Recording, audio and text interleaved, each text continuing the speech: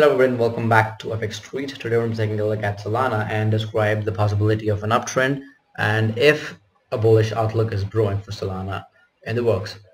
Before I actually get into the details of this, please make sure to head on over to our YouTube channel and hit the subscribe button, and if you want to stay updated with the hottest trends, also click on this bell icon as well. You can also give us a follow on Twitter at FXS Crypto, and if you enjoy the stuff that I do, you can give me a follow as well at Mangeko with a 0 at the end, where I post charts on a regular basis and update my thoughts in a video format on my YouTube channel.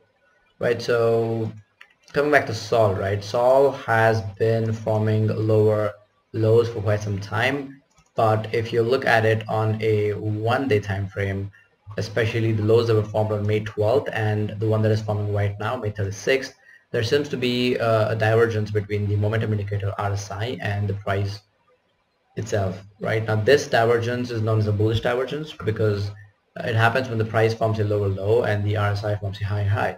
Now what we need to confirm this bullish divergence is another candle here with a wick higher than the wick formed here on 27th of May, which is 39.87. So if we get a candlestick that does not wick below 39.87, I think we're good to go, and then you can expect the price to rally and make a stop at 49, probably $50.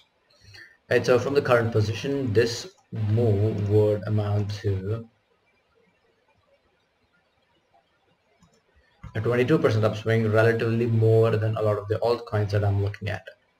Right, so yeah, the upside is capped at 50, and that's for the downside. If Solana price continues to produce lower lows until the RSI also forms a lower low over here, then I think it's a really bad development for Solana, and that would invalidate the bullish thesis. In which case, you can expect Solana price to drop down to $21, which is another support level that was formed from April to July of 2021, where Solana price kind of forms some sort of an equal lows, but mainly since there is a lot of swing lows present below these. Below this level here at $21, I think there's a good chance Sol comes down and collects liquidity resting here. So yeah, that is pretty much it for Solana, guys. If you enjoyed this analysis, please make sure to like, comment, and subscribe.